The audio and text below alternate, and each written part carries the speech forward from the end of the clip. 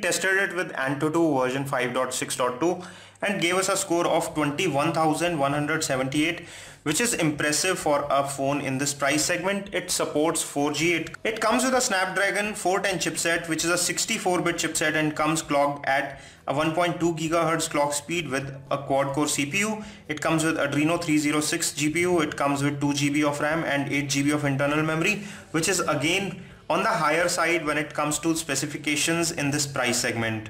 When it comes to graphics, we tested it with Nina Mark II, and using the GPU Adreno 306, it is capable of delivering 52 frames per second, which is impressive. Let me give you a quick gameplay demo to show you what it is capable of when it comes to gaming. This is the Asphalt 8 Airborne, and with a 5.5-inch display, which is a high definition panel, this phone looks really smart and capable at playing this game. It's playing this with ease.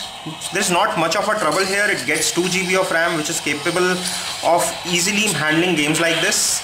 And with a Snapdragon 1.2 GHz quad-core CPU, it seems to be handling this game fairly well.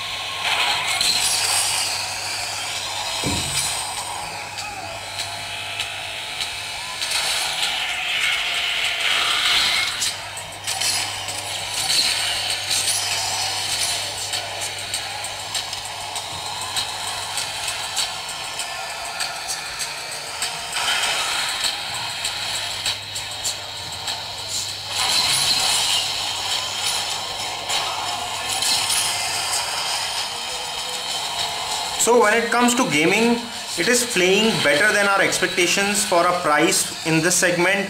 This phone is capable of delivering very good gaming performance, especially with this beautiful display and a cool and nicely performing graphics. This phone is doing very good.